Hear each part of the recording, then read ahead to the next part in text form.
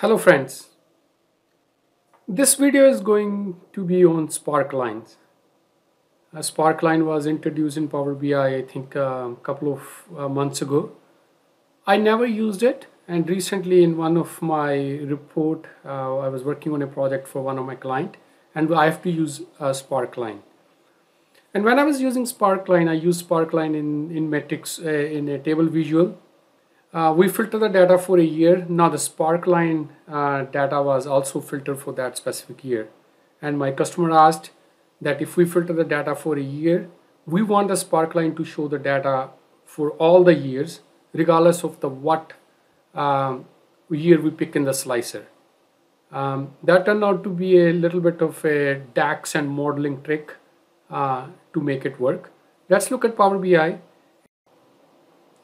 So here I have a table visual which is showing sales by product, and let's say I want to add a Sparkline to show sales by year for each product. So it's pretty straightforward. I can go into my values, add Sparkline, and then pick my measure, which is already sales, and then I pick the year column from my calendar table. Right, so year, create. And this is great. So now what we are seeing is it's showing us the trend because I have only few years of data, and it's showing us the trend for each product by year. Anyway, I'm not going to spend time in beautifying high and low points in Sparkline, but the point what I want to bring in this video is now we have the sales by year, a Sparkline here, and if I have a year slicer, let's say if I go to 2018 or pick a 1 year in my slicer and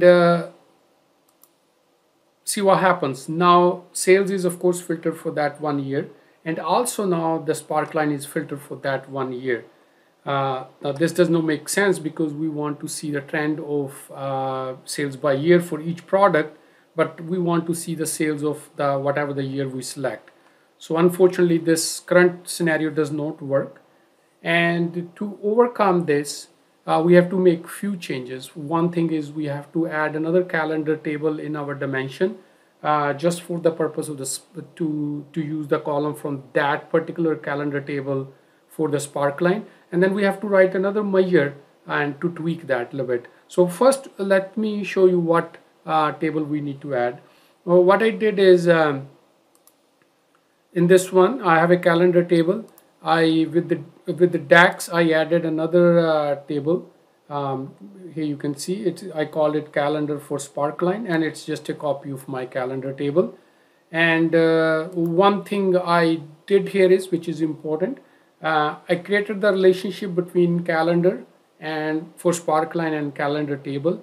And the attention you want to pay here is that you want to make sure this relationship is coming from calendar to calendar from Sparkline from one to many. By default, when you will create this relationship, it will be one to one with the cross filter direction to both sides, because when you create a relationship one to one, the cross filter direction is always both. It's never single. Like if I quickly just show you that, by default when you create this relationship, it is going to be like this way, actually one to one and both. And this is what we don't want. We don't want calendar table to filter calendar for Sparkline, and that's why we don't want this relation to we don't want this relationship. So double click again. When you create this relationship first time, it will be one to one. We want to make sure it is in this case many to one. Calendar is on the top, many to one, and then the single, and that's an active relationship. So what you're going to see here is we want calendar for Sparkline on one side and calendar on many side, and the arrow pointing towards a calendar dimension. So it means calendar for Sparkline will filter calendar table. Once this is done, so that's the first part. Now what we need to do is we need to write a measure which will be used for the Sparkline. So I'm going to add a measure, and what that measure will do is, so let me call it sales Sparkline. So what we're going to calculate take our sales measure, which is just a sum of sales. What we're going to do is we're going to remove all the filters what is on the calendar table. So in this case, our year is the calendar table is this year slicer is from calendar table. So remove filter will remove the year filter, but we need to apply the filter back. What we're going to do is we're going to go keep filter, and then we're going to use keep filters calendar for Sparkline. But I'm typing wrong here. Remove filters, keep filters. Okay, sorry, here. So we're going to remove filters and then keep filter calendar for Sparkline. What does that mean is if we use a column from Sparkline table, it will keep the filter for that particular row contacts. So this will be our measure here. If I use this measure quickly, show you what this will do as in a value. I'm going to change its decimal places to 0 so that doesn't show up everything. So let's bring this measure to our matrix visual. So what you see here is now it is giving us the sale for all the years for each product. Like for example, if we take a look at the total sale, it is 7.2 million for the 2018, but for sales for Sparkline is 30 million. And if I remove the filter, I think these both will be the same, 30 million. So that's what it is, right? So let's go back to 2018. So now our sales Sparkline is showing the sales of all the years. So what we can do here is now use this measure as our Sparkline. So what we can do is go on sales Sparkline and add Sparkline. And in this case, what we're going to use is we are going to use year column from the calendar for Sparkline, not from our regular calendar table. Why we cannot use regular calendar table?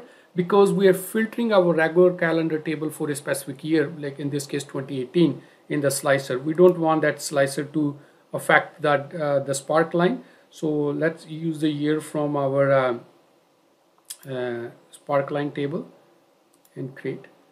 So now what you will see here is you have the Sparkline. I'm going to remove other columns to keep it cleaner.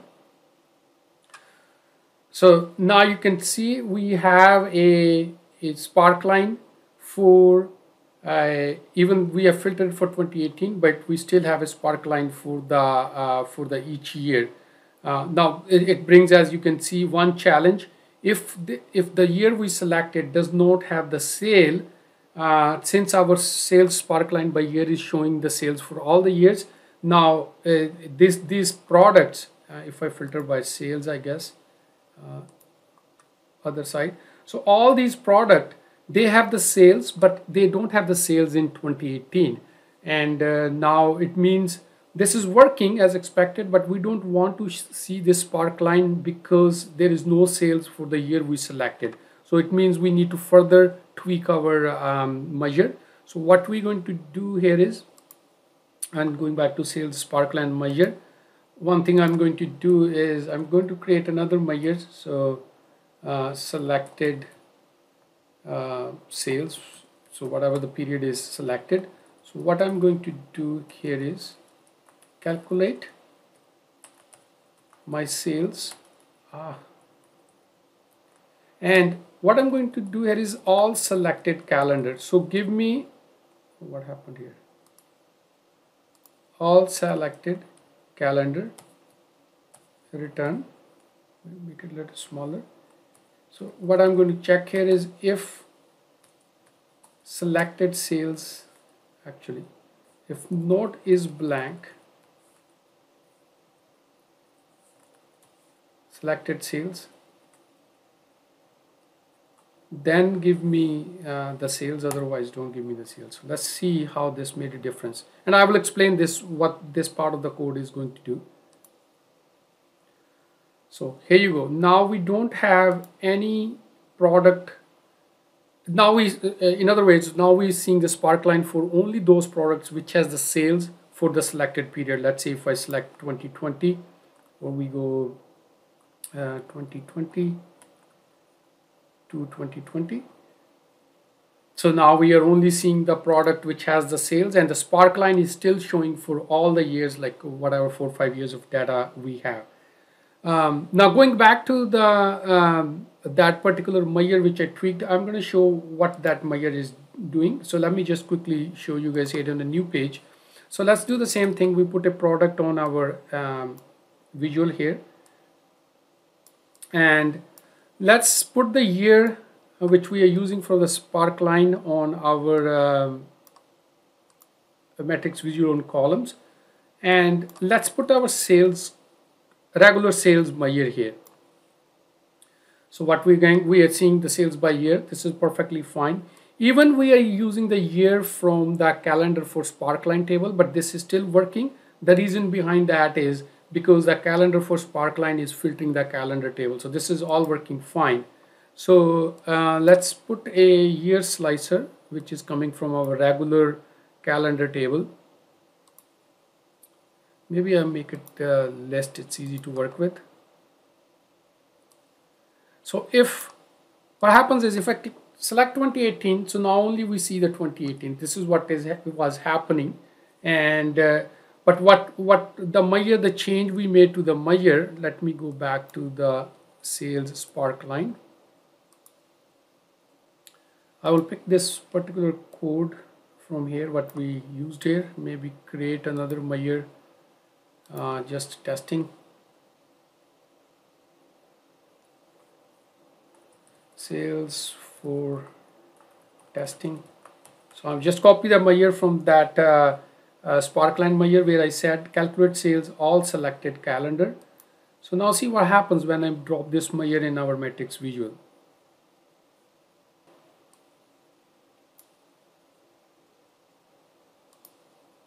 So now what you see here is on each year, now you're seeing the two measures here. Let me put it on rows so that's easy to compare. Show on rows. So what we are seeing is the sales, like for example this first product sales, the Mountain 100 Black, we have selected the year 2018. It has the sales in year 2018 which is 169509. Actually make it 0 in the decimal places, easy to understand. So that particular product has a sale in 2018. So even we are filtering on with the sales for testing measure which we created, we said all selected calendar. So basically whatever the calendar periods are selected, what the calendar means here, this calendar is coming from our calendar for Sparkline. So because in calendar for Sparkline all the years are visible because we are putting the slicer on the calendar table, not calendar for Sparkline. And these columns, the column we used in the matrix, we used from calendar for Sparkline. So 2012, so it's all selected. So we are getting the same value for all the years. So for each product, whatever this value is, so we're getting all the years. This is what we needed. And then when we went for our sales Sparkline,